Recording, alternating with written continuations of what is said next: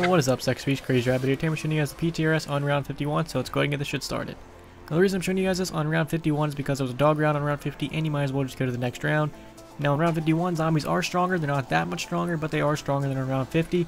And I am playing this on PC, and I did use the console command give all, which basically gives me all the weapons. And the reason I did this is because it makes my life so much easier to where I don't have to keep hitting the box. I can just automatically get the weapon I want. It also gives me more ammo for the guns than they normally have. So the Ptrs does not normally carry this much ammo. It normally carries 8 in the clip and then 60 extra, so it does not hold this much ammo, so don't get that in your mind. The max amount of ammo you can hold with this weapon is 68. And we actually pack a punch the Ptrs, and I did not show you guys the Ptrs regular, I actually just showed you guys the penetrator. It's basically the same thing, except for 1, it has more ammo in the clip, and 2, its penetration power is a lot better than the regular Ptrs. Instead of penetrating only 3 zombies, you can penetrate 5 zombies.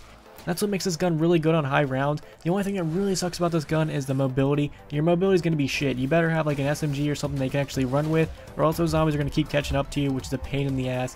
The mobility on this weapon is absolutely terrible, but it actually makes up for it because you can actually get some kills with this thing. One really awesome thing about World of War weapons is they have a huge damage multiplier if you shoot zombies in the head. So if you aim for the head, you're going to get a huge damage multiplier, and plus this weapon can penetrate more zombies, so you're actually going to be able to get some kills. So if you shoot a zombie a couple times in the face, you're going to get that kill, and since that bullet's going to keep going through multiple zombies, all you have to do is shoot at the next zombie a little less, and you're actually going to get a kill. So being able to penetrate more zombies with this weapon is a huge plus, and also the damage multiplier if you shoot a zombie in the face is a huge plus. So this weapon's actually going to be able to get you some kills. Granted, it's not going to be able to take out maybe a train 24, but it's actually going to be able to do some work, so you're not going to be sitting there just doing absolutely nothing. You're actually going to be able to get some kills. So hopefully you guys enjoyed this video, and if you guys could, please leave a like and subscribe if you haven't already.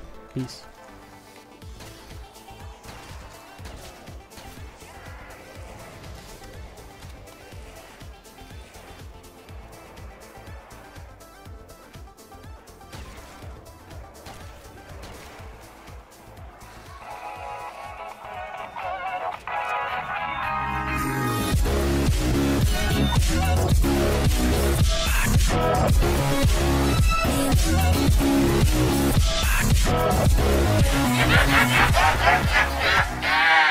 Bye.